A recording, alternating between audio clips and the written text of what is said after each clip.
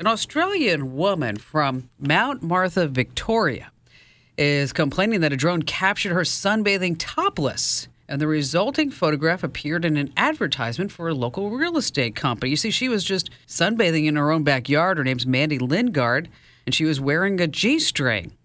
She said her modesty was preserved because she was lying face down.